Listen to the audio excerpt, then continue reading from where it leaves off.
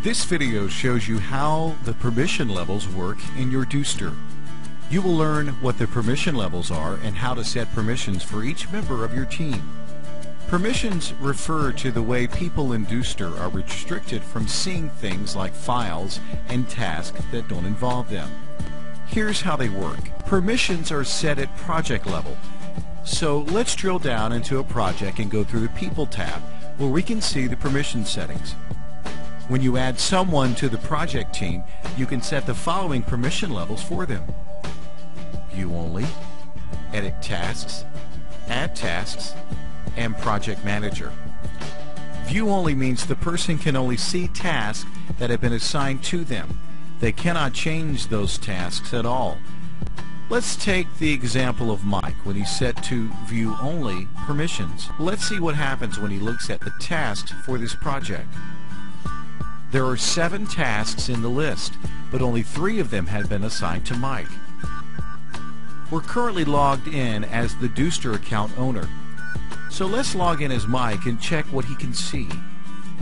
Mike can only view those 3 tasks that have been assigned to him. If Mike tries to see anything where he doesn't have adequate permissions, he gets this access denial screen.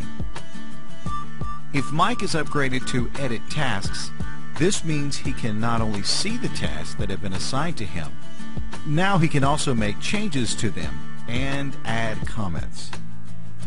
Now, let's raise Mike's permission level to the Add Task status. This means he can now add new tasks and files to the project, and he can assign them to existing people in the project team.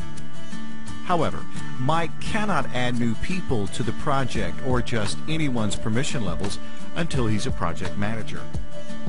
Let's make him a project manager. Now Mike can see everything in the project. He can add people, adjust their permissions, and can see every task and file. However, as a project manager, Mike can only see and control everything in this one project.